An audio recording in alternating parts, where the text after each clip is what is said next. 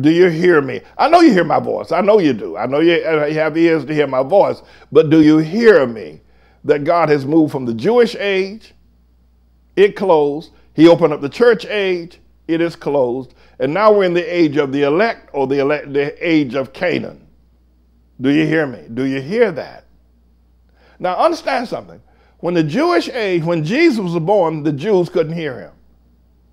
As powerful, as miraculous, as divine, as the Son of God Jesus was, let me tell you something. The Jews couldn't hear him.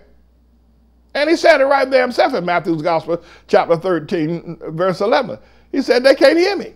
And in verse 15, the Jews could not hear Jesus. Now listen to me very carefully. If you can't hear me, if you're going to turn away and you're not going to commit to this work, then it's because you have not been chosen to commit.